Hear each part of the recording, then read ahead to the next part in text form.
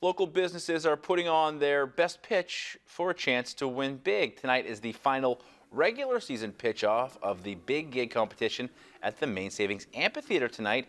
That's where we find our Tom Krosnowski with more. Hey, Tom.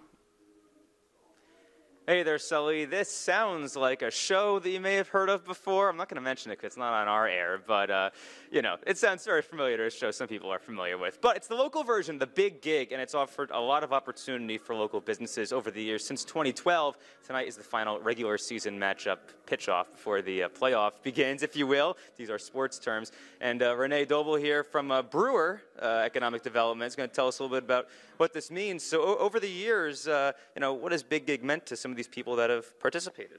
Big Gig has been a great opportunity for our local entrepreneurs to be able to network with people who can invest in their business, and they get to practice their pitch. So we call it the elevator pitch. And you imagine if you're on an elevator and you had just a couple of minutes to tell somebody about your business idea who might want to invest in you, they get to practice that and get it really polished up before their finale. And so the winner of each regular season event goes on to the finale, which is going to happen April 11th. Right, and then over the years, what has been one of or even some of your favorite pitches you've seen? Well, Box of Maine comes to mind first because he's done really well.